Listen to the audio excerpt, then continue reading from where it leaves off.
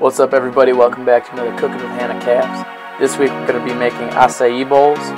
What you're going to need is an acai performance protein pack by Savon, some apple juice, and bananas. And maybe some toppings at the end. And if you do what we do today, you're going to make 184 calories with 32 carbs and 13 grams of protein. Pause the video right here and check out exactly what you're going to need for serving sizes.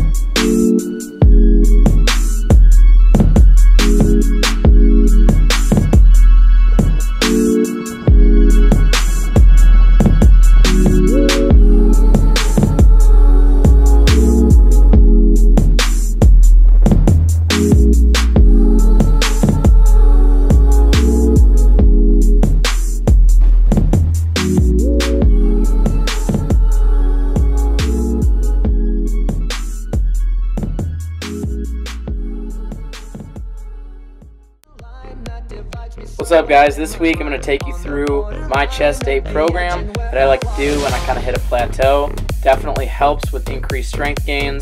Here's a little layout of what it kind of looks like, and I will put the specifics for each set and rep in the tags below the video.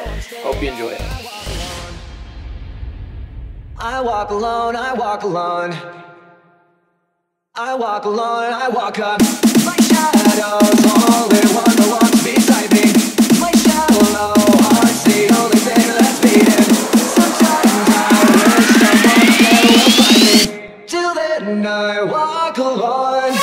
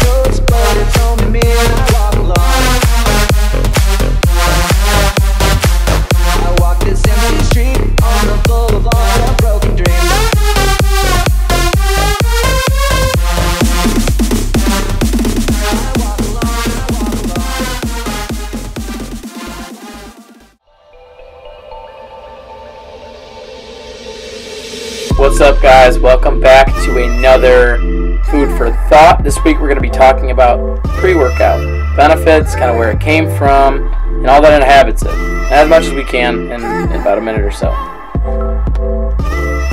Quick background on pre-workout. The first of its kind, the idea was to create a super drink, something that tasted good while including stimulants and other types of ingredients to get the body and the mind prepared to do whatever it is that you're going to do. So some of the first pre-workouts were Ultimate Orange, which is pretty much just an orange drink and caffeine mixed in.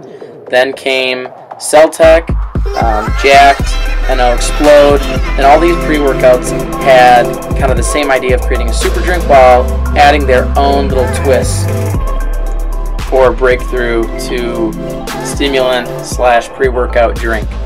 Ultimate Orange just added stimulants, and it'll explode introduced pump technology, nitric oxide, Cell-Tech introduced creatine, and so on.